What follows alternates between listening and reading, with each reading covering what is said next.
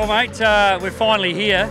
I heard before that it's actually 12 months to the day today that we were in Australia last June, announcing the wild card.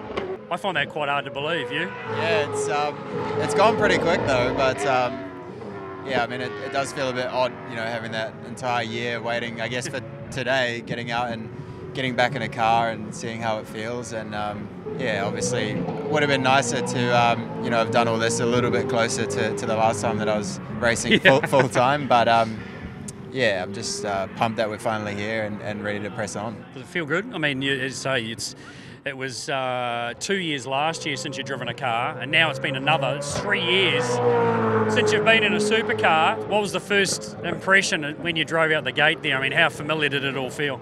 Yeah, I mean, the first impression was, I wasn't really expecting as much grip as there is. Obviously, we're a bit spoilt testing at Winton with the resurfaced track, and yeah, it felt pretty good. But a bit of time on the simulator, making sure I've not lost too much of the muscle memory. So. Did it feel like 3 years for you?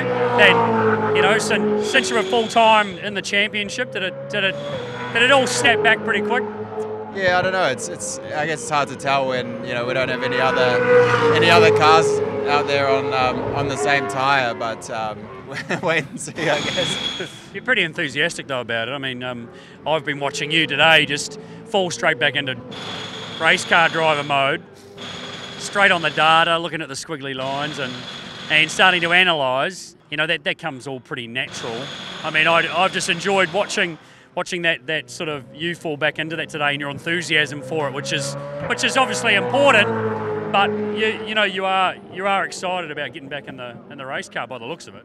Yeah, I mean, nothing beats a good break. Yeah. It starts to get pretty hard to look over data when you, I guess, have a long period of time where I guess no matter how hard you work, you just seem to go nowhere, not be able to go forward. But having a big break and then jumping in a car from a different team, and it's exciting to, I guess, have a big dip and try and get the most out of ourselves. And we're going to the biggest race of the year, so I'm enjoying being back in this environment, and yeah, it's good. Except for the rattle guns with those bloody wheel nuts for these bloody tyres. That's not enjoyable. I haven't missed that at all.